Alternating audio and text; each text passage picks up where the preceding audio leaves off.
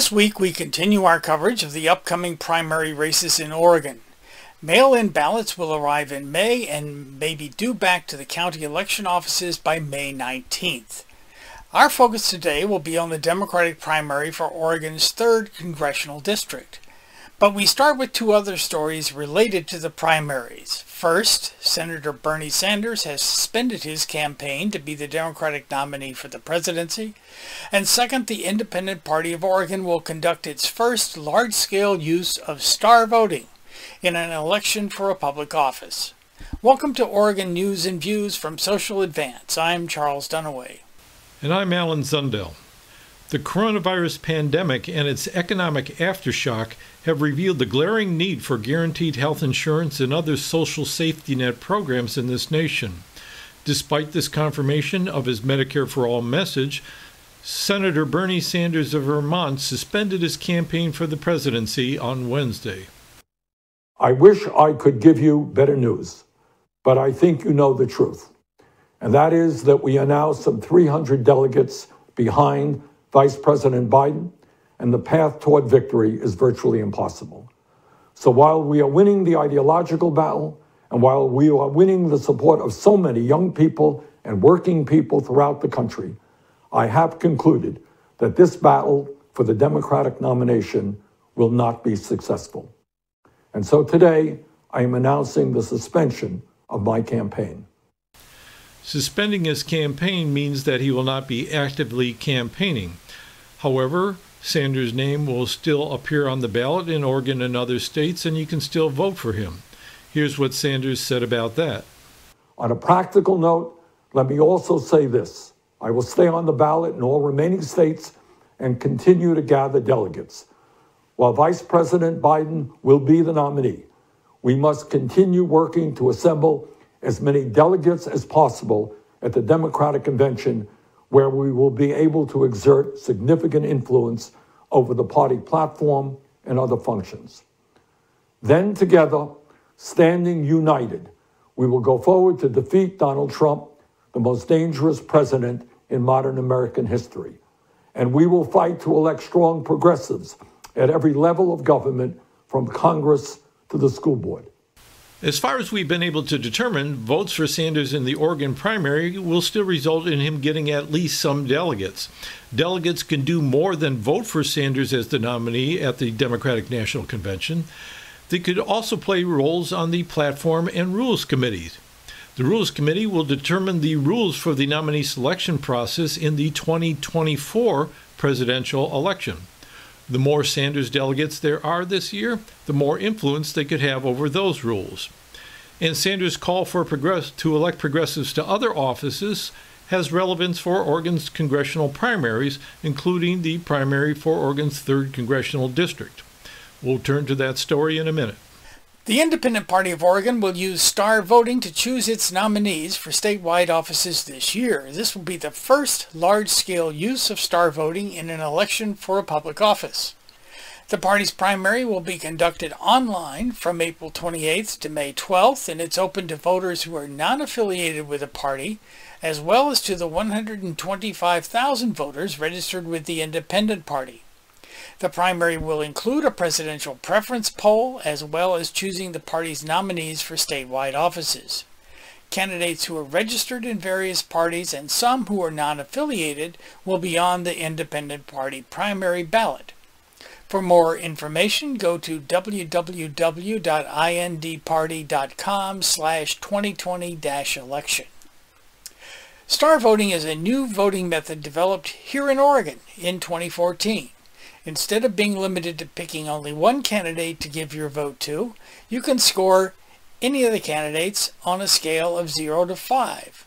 We'll have more on Independent Party election and on star voting in a later show. The Democratic primary for Oregon's 3rd Congressional District is shaping up as a challenge by Bernie Sanders supporter Albert Lee of Portland to longtime incumbent Earl Blumenauer. On this map, Congressional District 3, or CD3 as it is often referred to, is the small yellow area on the northern border of the state. It's a densely populated district, which is why it's geographically smaller than Oregon's other 4 congressional districts. This map gives a closer view. CD3 includes most of Portland and extends east of the city as well.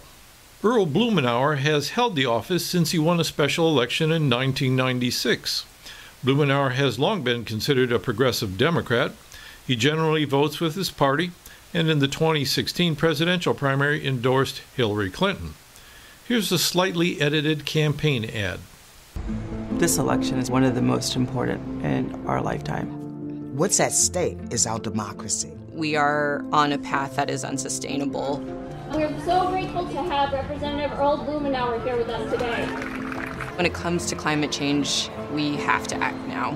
It gives me hope that there is someone fighting alongside me. Earl is working day in and day out for these issues. We developed a resolution declaring a climate emergency. We were joined by Senator Sanders, AOC, in introducing it in Congress. We need Earl Blumenauer's steady hand, steady vision, and consistent voice. It is vital. This is the moment that we've all been working for. We're fighting to make sure that we are going to protect the climate. We're fighting for the health care of our families. We're fighting for the future of our democracy. In many election years, Blumenauer hasn't had any challengers in the Democratic primaries, but in 2018 he had 3 of them and still won with 91% of the vote. Part of that success comes down to money. These charts are from Open Secrets, the website of the Center for Responsive Politics, and are based on reports to the Federal Elections Commission. Last year, Blumenauer raised almost $1 million, spent about $1 million, and still had over $800,000 at the end of the year. More than $500,000 of that came from political action committees, and another third of $1 million came from individuals in amounts over $200. Only a little over $58,000 of his contributions came from smaller donations. 4 Democrats have filed to run against Blumenauer in the primary. The candidate with the most visible campaign is Albert Lee of Portland.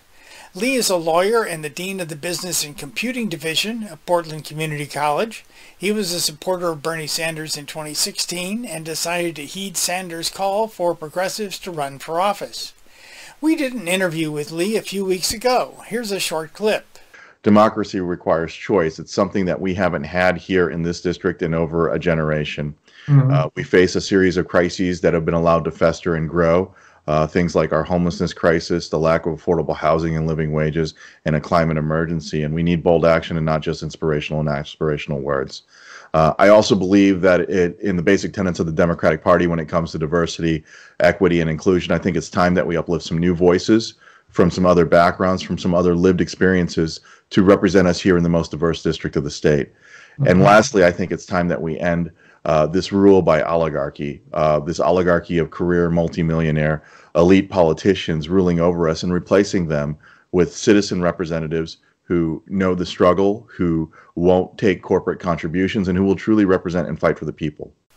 You can see the entire interview on the Social Advance YouTube channel or through the videos page on our website at socialadvance.org. As a challenger to a long-time incumbent, Lee has done exceptionally well at fundraising. He raised over $70,000 last year. Only $50 was from a political action committee, Progressive Oregon. The rest came from individual donations, about a half of them over $200 and a half under. Before the coronavirus pandemic, Lee was a visible presence around Portland at many campaign events. The other 3 Democrats in the primary are Charles Rand Barnett, Dane Wilcox, and Matthew Davis, all from Portland. None of them filed a candidate statement for the voters pamphlet, and none of them have very visible campaigns. Charles Rand Barnett ran against Blumenauer in the 2018 Democratic primary. He spent almost $9,000 of his own money and got less than 2% of the vote. Barnett has a simple website and no social media accounts. He's a software developer and musician. Dane Wilcox is a self-employed IT consultant and entrepreneur with no previous political experience. He entered the race in September of 2019, but didn't raise enough money by the end of the year to require reporting it. He has a nice website and an active Twitter account. Other than that, we haven't seen much sign of a campaign. And Matthew Davis is a value analyst at Oregon Health and Science University. Like Wilcox, he has no previous political experience. He filed as a candidate last month and has no website up yet. We haven't been able to find out anything else about him. It hardly seems worth mentioning the Republican candidates. According to the Cook Partisan Voting Index, CD3 is the second most Democratic-leaning congressional district in the Pacific Northwest. Blumenauer won his first 5 elections with well over 60% of the vote and his last 8 elections with over 70%. Republicans usually do so poorly in the district that in 2016 they didn't even run a candidate. But here's a quick look at the ones they are running this year anyway. Tom Harrison is a self-employed software and hardware developer from Oregon City. As you can see, his website is rather makeshift, but he does have social media accounts for his campaign. Harrison was a candidate in the 2018 Republican primary for CD3, running a write-in campaign. No other Republican filed for the office, so he won the nomination. He raised $770 for that campaign and then lost the general election, only getting about 20% of the vote. Joanna Harbour is a lawyer and entrepreneur from Estacada, a small town on the southern edge of CD3. She filed for the race just last month. In addition to the usual Republican positions, she says she'll address problems of affordable housing and sex and human trafficking. She majored in political science in college and graduated magna cum laude. Frank Hecker of Gresham also filed for the race last month. He's a Navy veteran and a retired consultant. Hecker describes himself as part of the middle 80% between the political left and right. His positions on issues are more old-school Republican than Trump Republican. For example, he actually acknowledges the reality of climate change. None of the Republican candidates filed a candidate statement for the state voter pamphlet. Next week, we'll look at the primaries for Oregon's 4th Congressional District. Join us via one of our online social media accounts, such as on YouTube or Facebook. You can also find a link to our videos on the videos page at socialadvance.org, along with links to other videos and podcasts, including Charles' podcast, A Wider View. I also invite you to check out my podcast, A Wider View. You can see it at awiderviewradio.podbean.com and on the link at the Social Advance video page and on Google Play, Apple, and YouTube.